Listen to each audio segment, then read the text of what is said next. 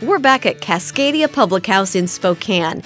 Energetic, lively, and fun, this bar is the perfect spot to hang out, relax, and have a good time. I live close, so I'm here all the time. Far more than I can count.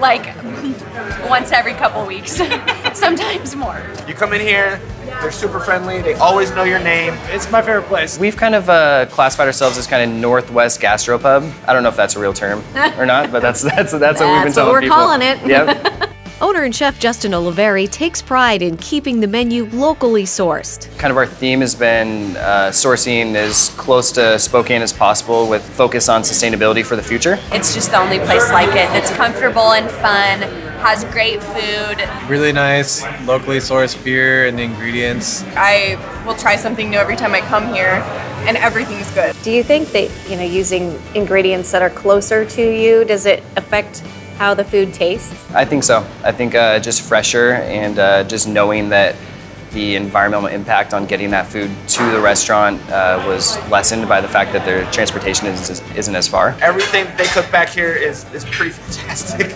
I have not eaten anything here that I have not liked. Now it's time to get into the kitchen to make some of Cascadia's famous pretzels. This looks like great dough. Yeah, so the dough, we start in the morning first thing.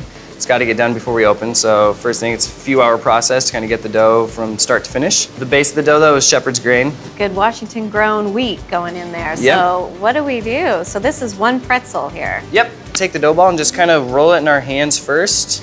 Try to kind of elongate it a little bit, kind of flip it around. So what's the learning curve on this with some of your employees when they learning for the first time? I would say a few months, probably. Oh, and here I have to do it on camera? Yeah. What's wrong with this picture? That should work as well. well. Is that okay? Yep, so we're gonna get it kind of on the cutting board, and we're just gonna kind of start moving it around.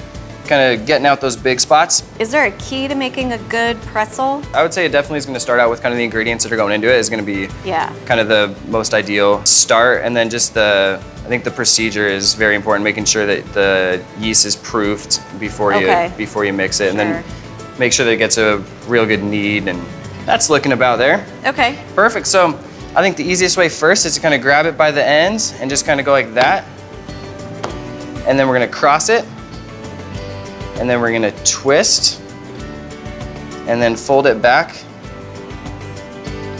and then I kind of pick it up about right there. Then what? Look at that. It's a pretzel. Do it like that. And then they finish kind of rising once they go back in the cooler. Sure. There'll be a little bit more like puff up. So any of these imperfection or anything like that's gonna come out of it. Yum. You finished that one really fast, so I need to step up my game. And with pretzels, are they just baked? We throw ours in the fryer. In the fryer, okay. Which kind of makes it a kind of a extra special. In between of a pretzel, donut, fry bread, kind of all into one. All delicious. Yep. Do I get one more? Yeah, Am I lapping you? Get to work.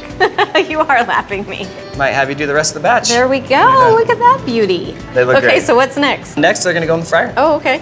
After the pretzels are done frying, Justin sprinkles some salt over the top and serves it with a beer cheese mixed with stone ground mustard. This looks delicious. Ooh, that's hot. Might be a little warm. Oh my gosh. They're so light and crispy. Sometimes pretzels can be real dense. Yeah, they're definitely fluffy, and I think that's like a little second rise while they're in the pan after we rolled them. Kind of puffs them up a little bit, and then... Oh, those are so good. I'm just gonna keep eating. Thank you so much for showing me these things. Yeah. I love it. To get the recipe for Cascadia's pretzels, visit wagrown.com.